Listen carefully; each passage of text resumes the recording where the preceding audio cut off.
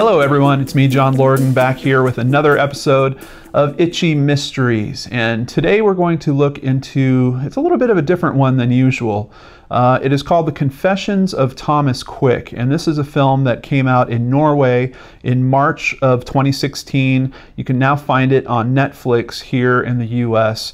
And let me just preface it by saying it wasn't very highly rated. You know, Netflix ratings get adjusted per user, but for me, they didn't think I was going to like it very much, and that's kind of strange because I watch a lot of documentaries about true crime in particular. So let me just preface the review with that, but we'll go forward. The tagline for it is "The Truth Behind Sweden's Most Notorious Serial Killer."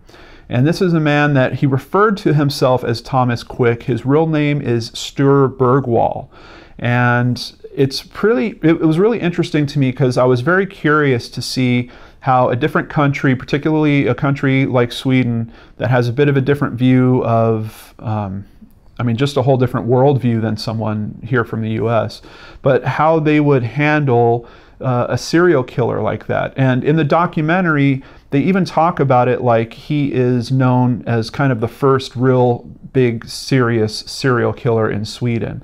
Now, I did a little research into it, and I could see that there are a few other people that have been noted as being serial killers for Sweden. I think one person killed 4 people, another person admitted to killing 5 or 6.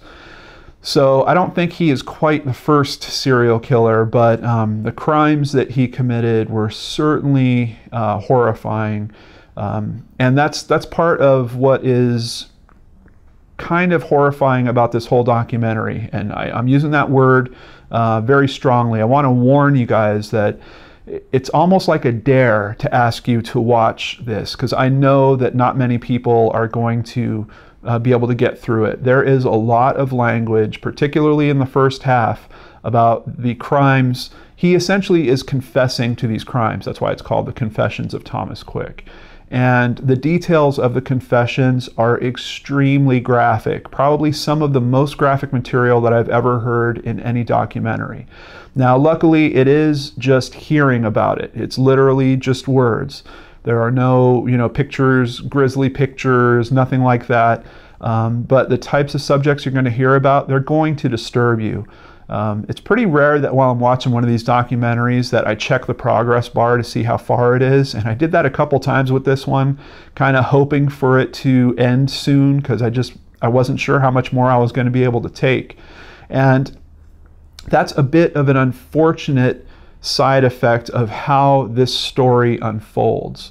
So what is this story? Essentially, it's about this guy that is put into a psychiatric facility that is also kind of like a prison. I mean, it's got big walls around it. It's got guards all over it. It's as close to a jail as a psychiatric facility could get, I would suppose. And this man, Thomas Quick, is being analyzed there. He's being medicated there. Doctors are working with him, and they believe that this is where it gets really interesting. The doctors have a belief that there is some reasonable explanation for these crimes that he's committing, that he must have gone through things in his childhood that would lead him to be doing these things. And just, from a psychology point of view, that's a very interesting question. And where this documentary leads you to after kind of setting up that premise is a much different outcome. Now, I don't want to spoil it for you guys.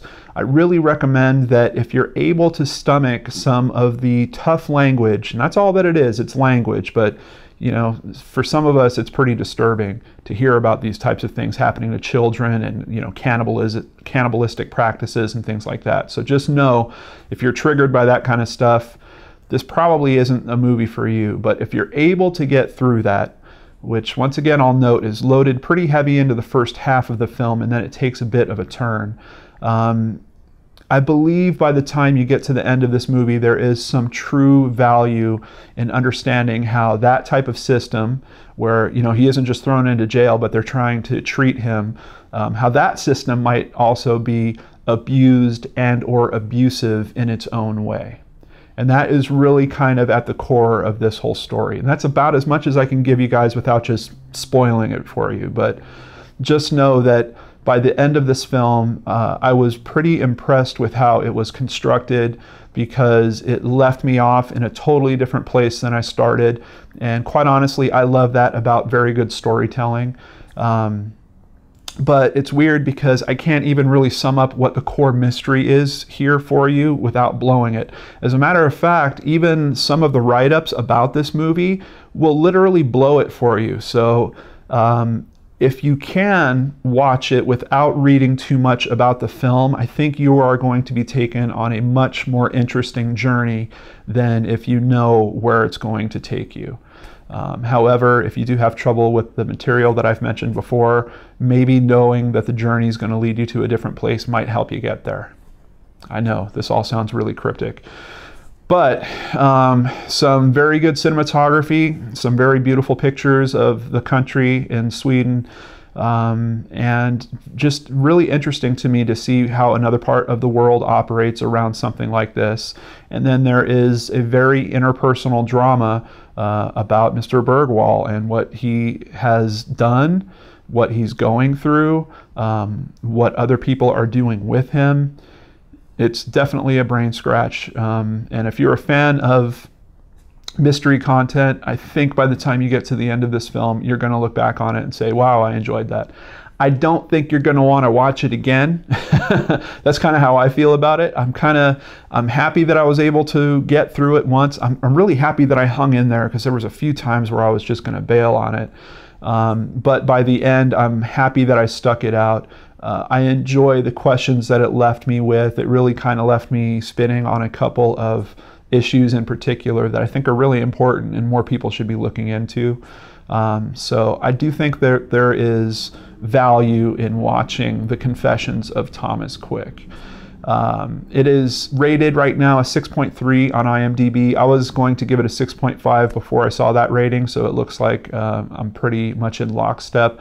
I was thinking of even rating it higher, except for the fact that it tells me something about the film that I don't want to watch it again. And I don't know, even knowing what I now know about the film, it's so tough. That first half is so tough that I'm sure a lot of you are really going to have trouble just hearing about these types of crimes. So I just want to give you that big warning, trigger warning.